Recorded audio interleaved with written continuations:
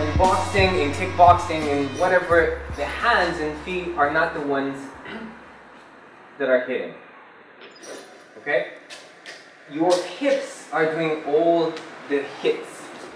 Like, look at this, okay? Look at my hips. Now, hold it strong, okay? Nothing's happening from here, right? Why? Because I'm just using my arm. Now, if you connect your hip with your wrist over here, strong, right? And I change, what do you feel different? The power is totally different, okay? So when you're doing your first moving punching, this is what a lot of people do. They punch and they connect with this hip. This is good for generating power or reaching your target, okay?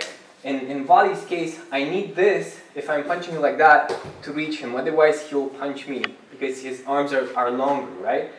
But if I want power, if I don't just want to tap him, okay, from here, and I want power, I'm not going to connect with this hip forward. I'm going to be connecting with the other hip for more power. So when I'm punching, hold it, right? And I'm connecting with this, it's like, bam. You feel that? It's totally different, right? So what you're trying to do is allow the motions to come from your hips. Even if you're doing a Chun, from here, this is just my hand, right? Keep it stable. Now this is my hip doing all the work. What do you feel different? I moved. Yeah. With all my body. Exactly. So you're moving the whole thing. Now, when you're accelerating and you're using, you make this idea natural, it's using your hip naturally, and you add motions like pump here, it becomes very, very difficult to fight against someone like that, right? Because they're not going to give you a chance. It's not just that they come in from here, right? Because when I touch here, it's not my hand that's hitting. This is my hand, right? This is my hip. It's totally different. You're breaking my structure. Yes. Yes. So each and every motion, when you're using the hip, you see, you want to create a yin and yang, because if you just use the hip, then your target is going away. So you want to hit here and keep from here.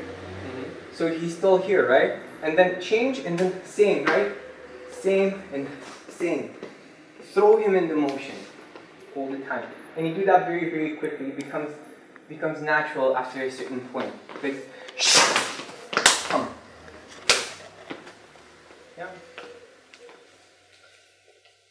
To do this, just do it relaxed. Do it slow in the beginning to observe emotions, and when you're punching, observe your hip, right?